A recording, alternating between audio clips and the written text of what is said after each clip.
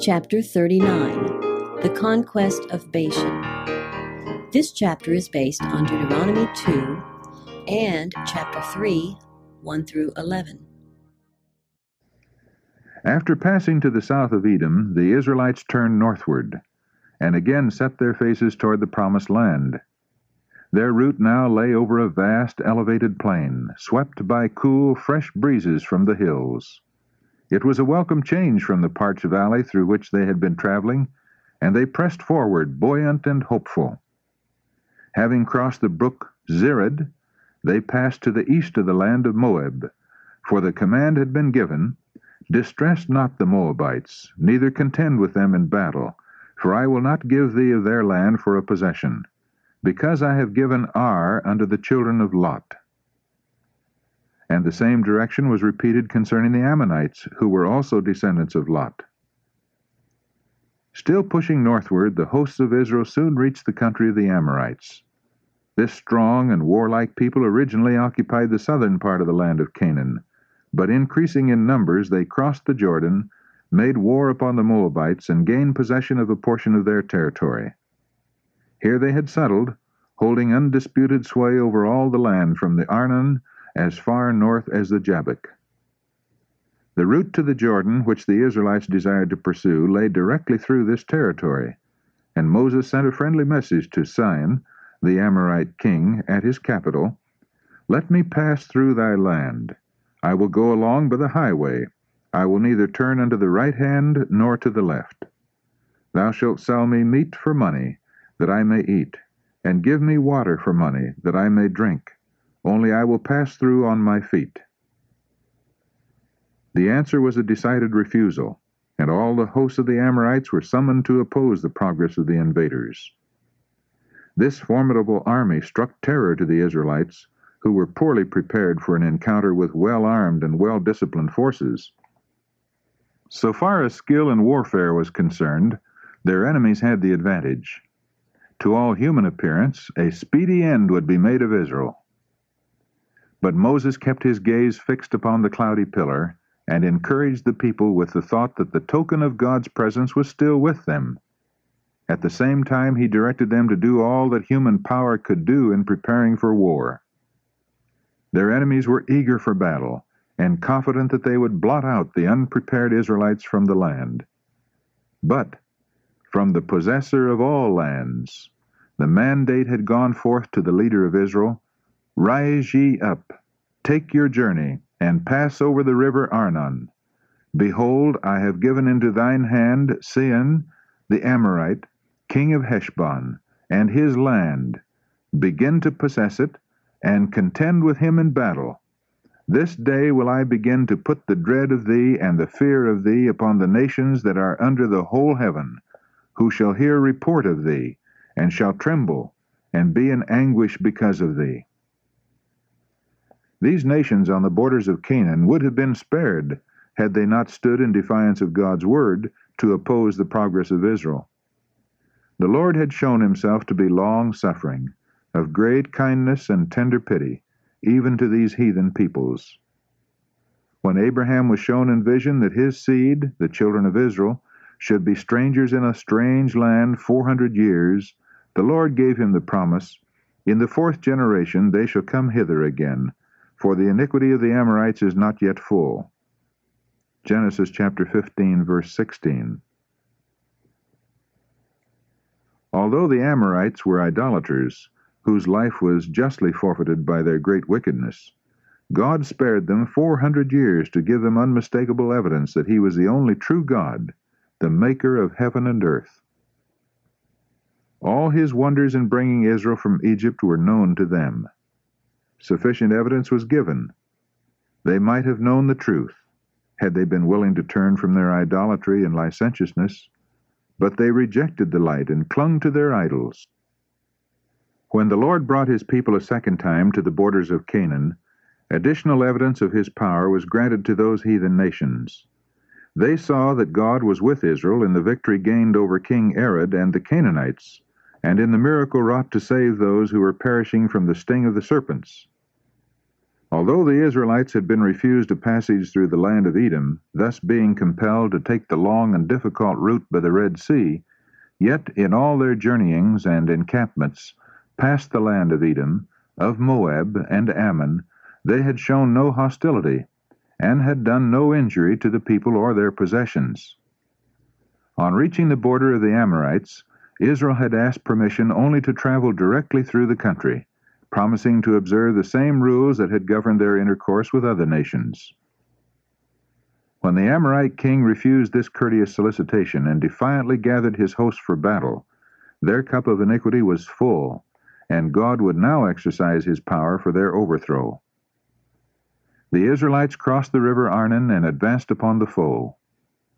An engagement took place in which the armies of Israel were victorious, and following up the advantage gained, they were soon in possession of the country of the Amorites.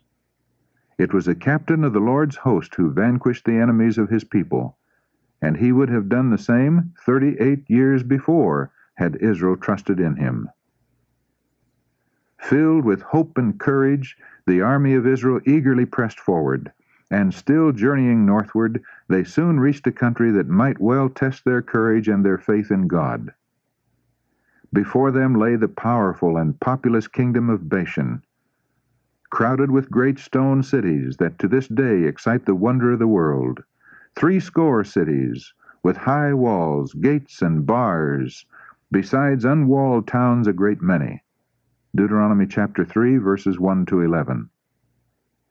The houses were constructed of huge black stones, of such stupendous size as to make the buildings absolutely impregnable to any force that in those times could have been brought against them. It was a country filled with wild caverns, lofty precipices, yawning gulfs, and rocky strongholds.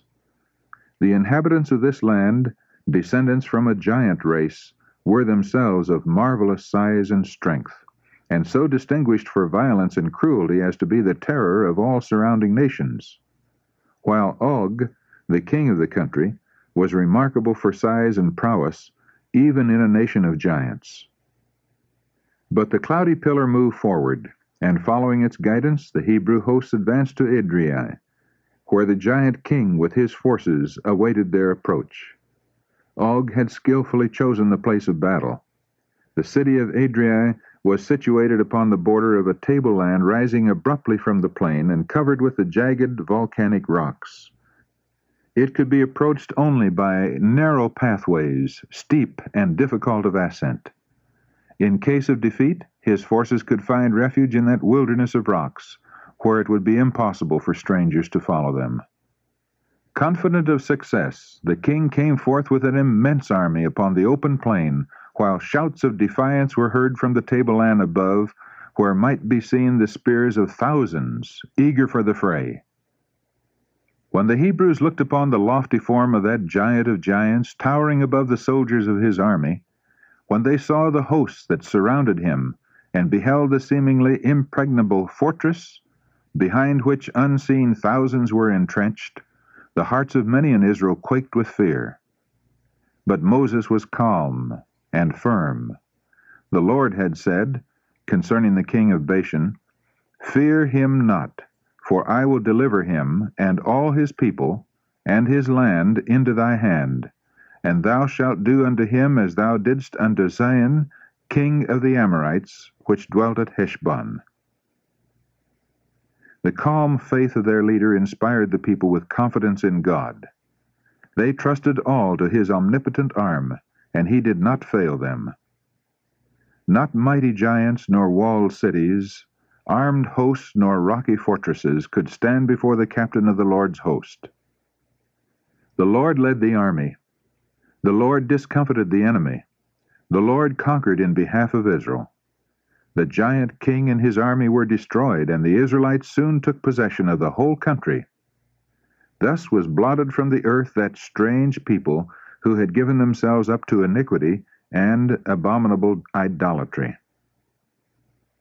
In the conquest of Gilead and Bashan, there were many who recalled the events which nearly 40 years before had, in Kadesh, doomed Israel to the long desert wanderings. They saw that the report of the spies concerning the promised land was in many respects correct. The cities were walled and very great, and were inhabited by giants in comparison with whom the Hebrews were mere pygmies. But they could now see that the fatal mistake of their fathers had been in distrusting the power of God.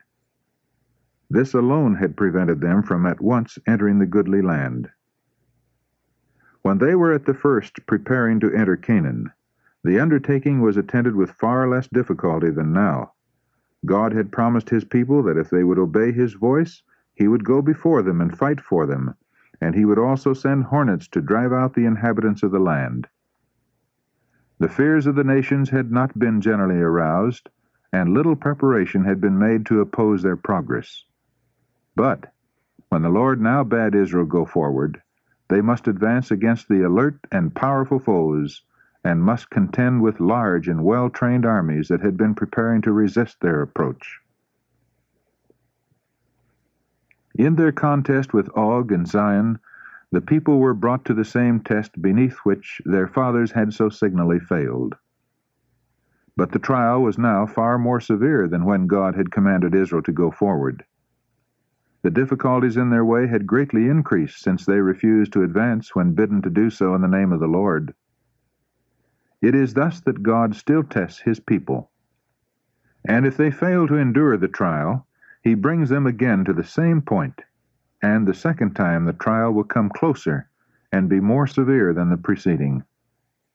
This is continued until they bear the test, or, if they are still rebellious, God withdraws his light from them and leaves them in darkness. The Hebrews now remembered how once before, when their forces had gone to battle, they had been routed and thousands slain. But they had then gone in direct opposition to the command of God. They had gone out without Moses, God's appointed leader, without the cloudy pillar, the symbol of the divine presence, and without the ark. But now Moses was with them, strengthening their hearts with words of hope and faith.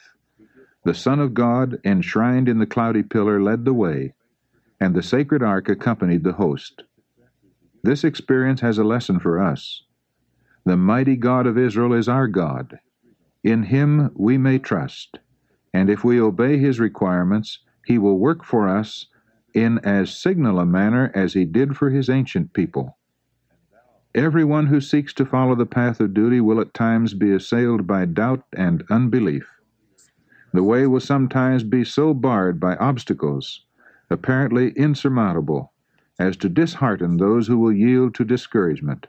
But God is saying to such, "Go forward. Do your duty at any cost."